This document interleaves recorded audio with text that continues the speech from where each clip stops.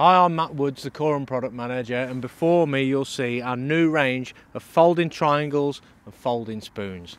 The Korum was one of the first brands to bring this mechanism to the market, where the net itself unhinges, folds down, rolls up and goes away into its own little stink sleeve. Now we've made a number of new improvements. Firstly is the block itself. The block itself is much bigger than before and makes the whole net much stronger. We've also managed to use a bigger frame size. So before you only had a 10mm aluminium wire running around there, which was nice and lightweight but wasn't really strong enough. So now we've got a 12mm diameter.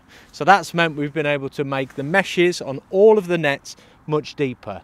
You'll see on all of the nets you have a small sort of closed cell mesh in the bottom, a nice big mesh in the top, so the water can run through it freely if you're fishing on rivers.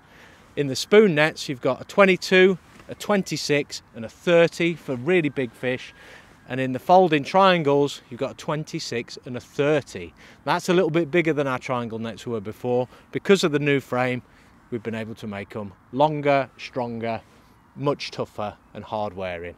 Check them out, they're really portable, really easy to take with you on the bank, fit nice big fish in, and because all the meshes are deeper you can retain your fish whilst you get your camera set up. For me, it doesn't get any better than that.